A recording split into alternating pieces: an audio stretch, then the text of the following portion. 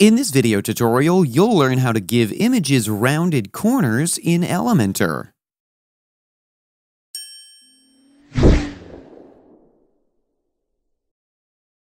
Elementor is a great plugin to use when you want to create attractive pages on your website.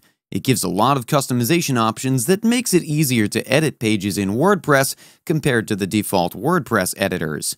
First, you need to install and activate the Elementor plugin.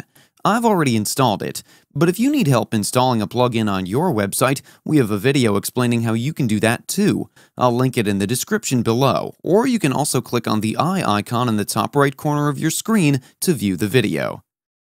Now go to Pages and click on Add New. Here, the default page editor is open. Give this page a title, and to edit this page with Elementor, you need to click on this blue button.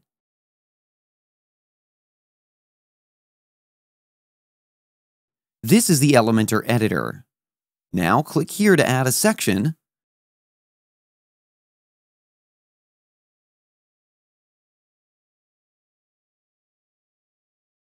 Simply drag and drop the image element on this section.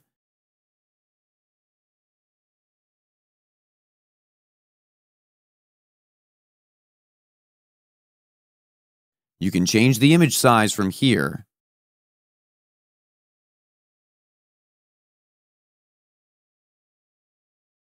And change the alignment from here. Now move on to the style settings. Here you can change the height and width of the image. The setting we're looking for is the border type setting.